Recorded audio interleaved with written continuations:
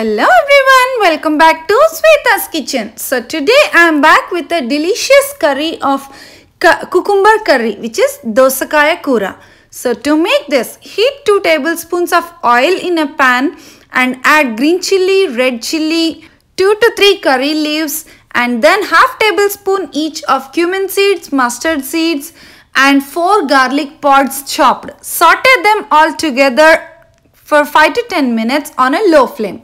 Then here I am adding half cup of roughly chopped onions. You can use any type of onions, but today I used purple onions. Saute the onions until they turn transparent. You can also add half tablespoon of salt.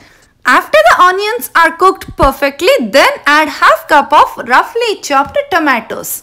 Also again just add half tablespoon of salt and let the tomatoes cook smoothly. So just cover the pan with a lid and let them cook on a medium flame.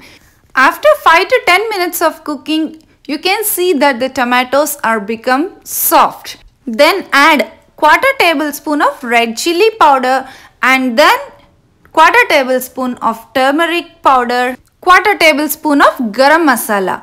After adding all the spices, here I am adding roughly chopped or cubed cucumber pieces. Here I use the round cucumber which is available in Indian stores.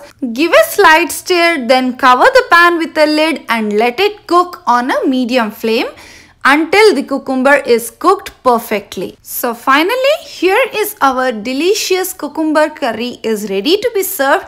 Enjoy this curry along with hot steamed rice. Hope you liked my recipe. Thank you for watching. Keep watching for many upcoming recipes.